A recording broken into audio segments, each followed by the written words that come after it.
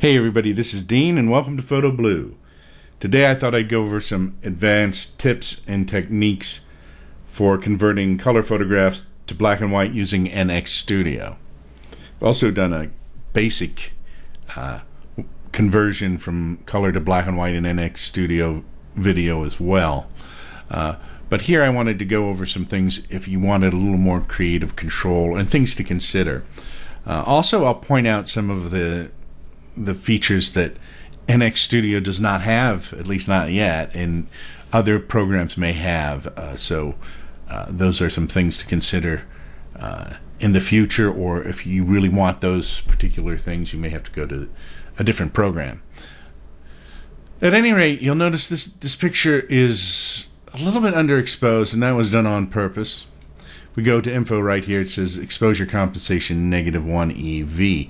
The reason I did that is I wanted to make sure that I got plenty of detail up in the sky captured because it was a very bright day. So we can actually do exposure compensation, and if we put +1 on there, that's how it normally looks, but we actually probably even have more detail in here because if we exposed it normally, we may have actually lost some of this detail because of the brightness. Clouds have a tendency to lose detail or blow out easier on very bright days, particularly when the sun is hitting it sharply. Particularly very fluffy white clouds. These aren't fluffy white clouds. So they don't tend to blow out quite as much. So let's put this back to where it was. And so we need some more shadow detail in here. So what we're going to do is go down to shadow protection. And we're going to bring that up. And we can bring it up to whatever level that we want or feel comfortable with.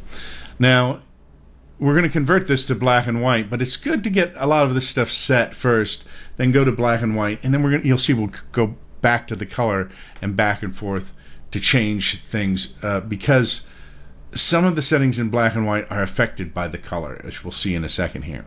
So what we're going to do is we're going to go here to this, and right now it's set to recorded value under picture control. We want to go to monochrome.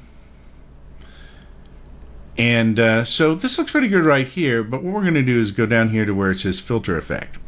Now in NX Studio, it has filter effect, which emulates what happens with a color filter on black and white film. So it's a little bit different and a little bit more subtle often than when you have a monochrome color control on, say, Lightroom or other programs, where you can adjust each particular color because the effect there is a little bit more precise. So this is kind of emulating the analog effects of a filter on film. So if we go down here to filter effect, if we go to yellow, see the sky darkens a little bit. Orange, it will darken a little bit more, and red darkens more. Now green will actually lighten the foliage slightly. So if we went from none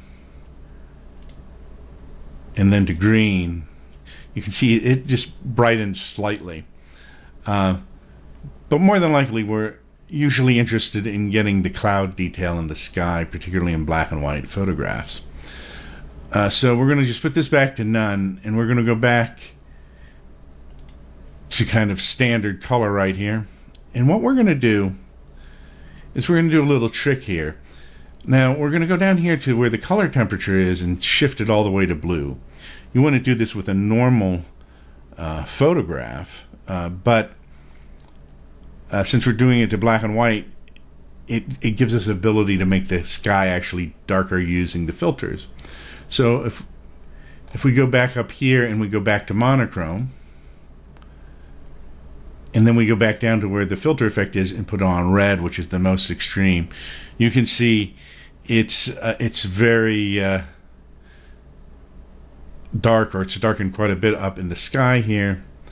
We can actually go down here to shadow protection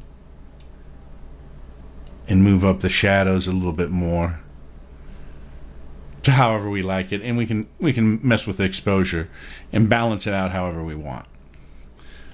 So those are some tricks right there. Now, one thing that NX Studio doesn't do is it doesn't have, or at least not currently, a grain feature. A lot of the other programs will give you some sort of thing that will emulate the grain of a film photograph, and if you want that, you'll have to use either a separate program that does it, or use a different program just to do your conversion entirely. There are also some programs and plugins, which I'll go in later videos, that will actually emulate the contrast and the look of a particular black and white film, and even the grain, and it will give you the ability to tweak those the way you like them a lot of times as well. And there are also programs that will emulate color film as well, and we'll go over those things in other videos. One final thing that NX Studio actually does is there's a toning function right here, so you can actually make it a sepia tone, and you can adjust the saturation of that, how much sepia you want in it. You can do this same thing, and you can actually just do a regular black and white if you want. And there are some other tones here as well, so you can actually do like a cyanotype. This actually looks to me a little more like what a selenium tone would do. You can adjust this as well, so it can be more extreme or less extreme. And I think here where it's blue, that to me looks more like a cyanotype. That's more a color of a cyanotype, and you can adjust the saturation of that as well. So you can actually put tints to the black and white photographs to emulate different tones that you would find in old photographs. I'm Dean, and this has been Photo Blue, and I'll see you next time. Don't forget to subscribe, share, and like.